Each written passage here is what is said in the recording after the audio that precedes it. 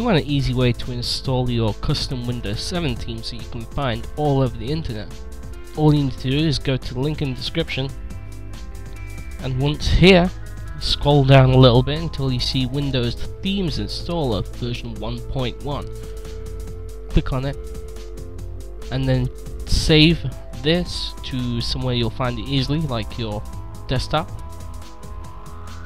Once that's done, you just need to open it.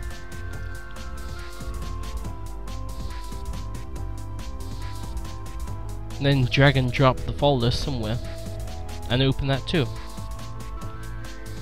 With this open, you just need to click on the exe and this will pop up.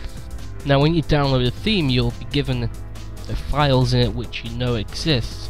For example, the theme explorer.exe, shell32, and explorer frame.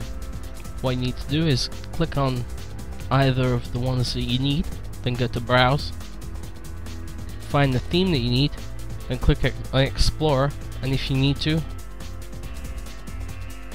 the frame too.